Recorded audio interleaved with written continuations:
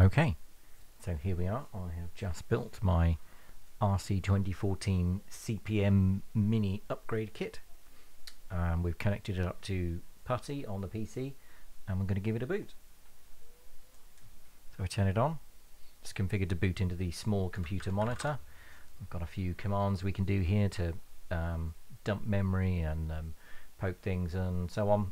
But what we're going to do is run CPM. The system has a 128 megabyte compact flash card. This has been divided into 16 partitions. They all appear as a drive letter. You can think of them as sort of virtual floppy disks, and they are 8 megabytes each. On the A drive, which is our default, we don't have a huge amount. Most of the CPM utilities live on the C drive, including the stat command, which will tell us that, you know, basically our 8 megabyte disks are mostly empty because there's very little on here. And over on the B drive, I have transferred over Turbo Pascal. And incidentally, you download programs using the download tool. If I run download,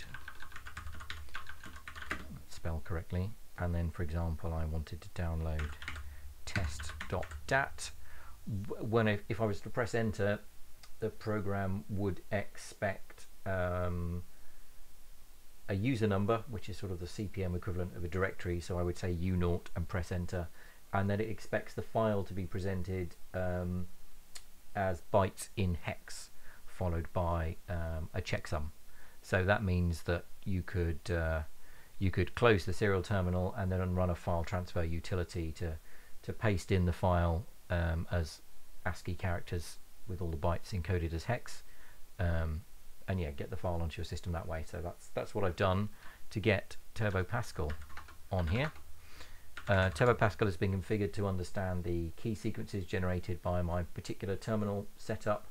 There's one particular issue where home and end don't work, because Turbo Pascal only handles 4-byte sequences, and on my system home and end generate 5-byte sequences. But I can run Turbo Pascal, say yes, and when I go to the editor, my arrow keys and so on work. So we're going to select a sample file I've been working on. So here we go. So here is a program. It is not FizzBuzz. Let's call it something else. Let's call it numbers. There we go. So I've got one integer I. Wants to tab that over as seems to be tabbing it over in line with the word var, whereas this block has been tabbed over in line with the word begin. But yeah, I can move around and so on. And if I want to escape, then it is to get out of here. It's Control Q, and that drops me back to the menu. Press H anytime I want some help. I can save the file I'm working on. I can compile it. That's compiled it into memory, so there was no disk access then, and I can run it. And then if I want it to come out onto disk, I can say no, I would like to generate a COM file, please. And now if I press compile, my test.paz program has now been compiled as test.com, which and then I can say, yeah, I'd like to run that, please.